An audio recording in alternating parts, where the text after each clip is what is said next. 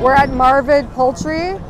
It's a slaughterhouse just north of Montreal, so in Montreal North, outside of the city.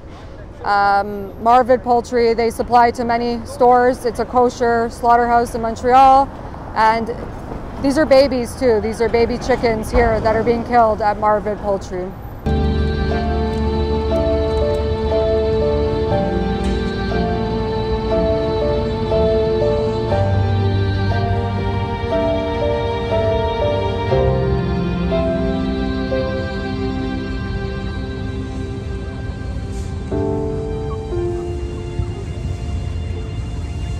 I'm here today to show the truth about what's happening to animals that are killed for food. When we're here, we see hundreds of birds, chickens packed onto these trucks that are going to slaughter. So first of all, it's important to show the truth. They're suffering. They're going through so much agony just to have their throats slit, to be put in burgers and sandwiches, and to show people that we don't need to be doing this to these animals. You know, it's torture for them, huge amounts of suffering, but it's also destroying human health.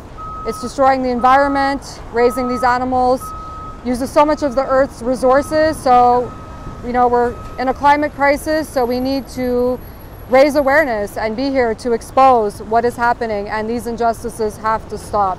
And also, we are here to bear witness to these suffering animals, to show them a little bit of compassion and love right before they're going into the slaughterhouse.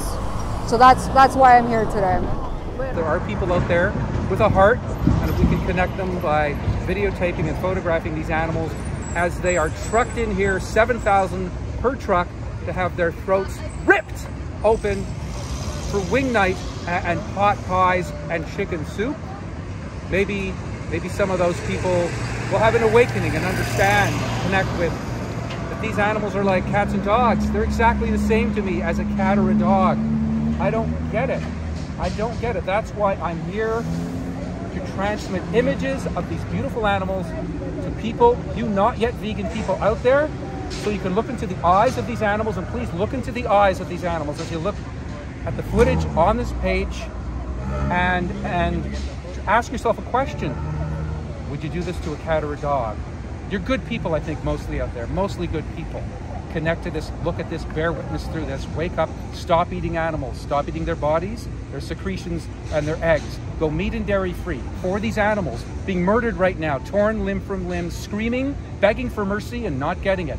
And do it for the climate. It's 25 degrees right now. October 2nd, we're gonna burn alive.